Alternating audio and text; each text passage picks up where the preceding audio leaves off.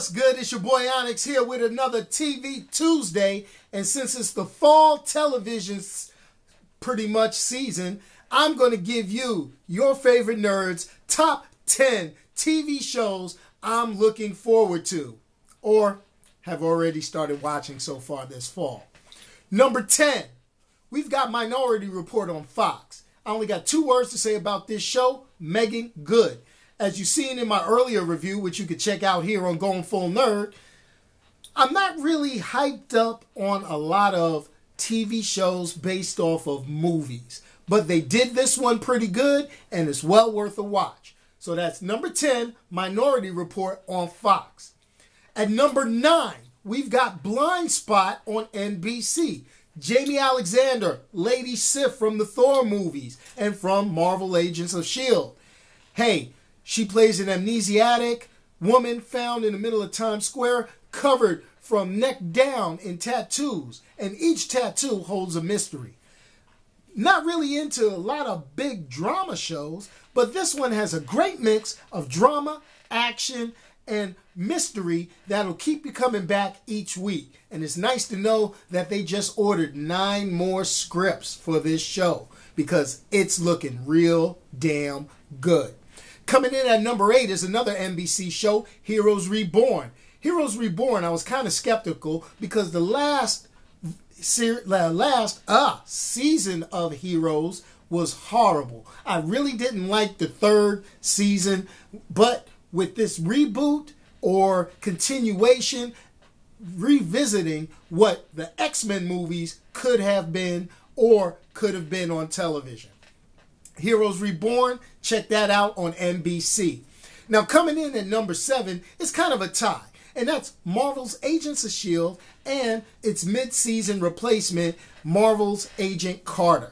I love it only because we've got the Captain America Civil War movie getting ready to come out earlier next year. I was getting ready to say later this year, but what happens is this: Marvel's Agents of S.H.I.E.L.D. ends up being a good second screen companion to the movies, and it also gives us some good hints, lead-ins, and Easter eggs highlighting a lot of the Marvel comic book characters and some of the TV history that we love so much with those characters.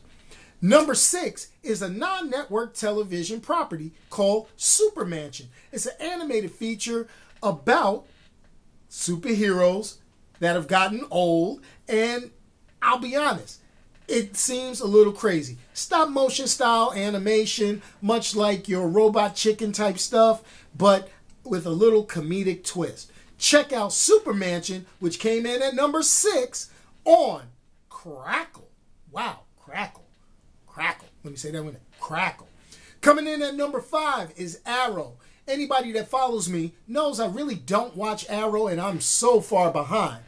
But because of other shows that have come on, which we're going to address later on in this countdown, I got to go back and check it out. Plus, the mid-season, the off-season summer hype saying that he's going to actually become Green Arrow is going to make this show skyrocket, along with the other DC Universe superheroes that kind of slide their way across the screen.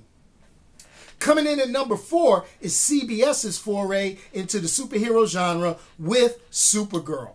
Yes, they kind of leaked the pilot episode online earlier this year, but I will tell you, I purposely skipped it, though I did listen to the fan reaction, and Supergirl is looking like it's going to be on fire. So just check that out. Now, I don't like the way some of the character models look, meaning they kind of released a picture of Red Tornado. I don't know, but as long as the story is tight, you could get past that, and hopefully the effects are on point to make us believe a woman can fly on TV, much less like we did a man could fly in the old school Superman movies. Rest in peace, Christopher Reeve.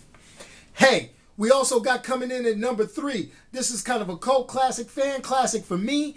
Ash versus the Evil Dead on Starz. That's right. Ash versus the Evil Dead. The highly popular cult film, The Evil Dead, is basically going back to its roots in an episodic, small little thing that they're doing on Starz, where we get our titular hero, Ash, fighting against the Evil Dead once again. Especially with all the zombie stuff going on, I could deal with a little comedy, and Ash was always good at bringing the comedy and horror together in one nice, neat little package. So check out Ash vs. Evil Dead on Starz. Now, let's get to the top two. And the top two shows are dominated. Let me say that again, dominated by DC Comics and Warner Brothers. Number two, can't wait for Legends of Tomorrow.